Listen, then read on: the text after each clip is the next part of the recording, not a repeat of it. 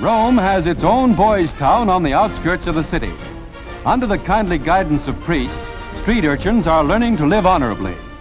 Their newspaper Truth is also their motto. In this former villa, there is self-government and trial by democratic process for infractions. These former peddlers in the black markets have learned the meaning of the law.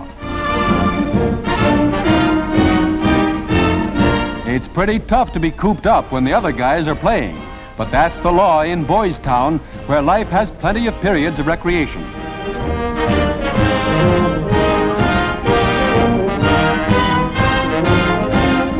But there's also work to be done, for Boys Town is as nearly self-sustaining as possible.